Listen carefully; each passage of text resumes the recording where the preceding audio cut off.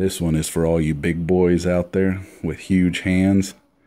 This is actually white and blue, but as you can see, there's a few of those champagne holes, bubbles again. And there you can see. Have no idea. Still don't know why. Once again, it's the big bucket of HDPE I got. I finally got around to cutting things out of it. For those who don't know, I mean, this one's about 1.25 inches thick as well. This is just a massive chalice. It's this size that you see my brother shoot a lot. For those of you who don't know J.D. Hood.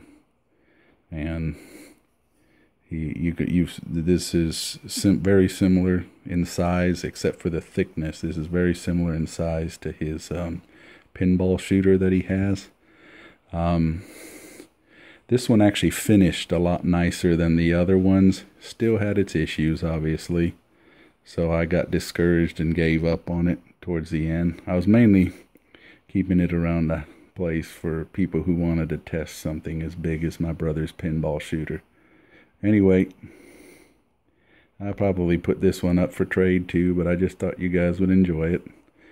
Twirling it around in the afternoon sun in the windowsill here.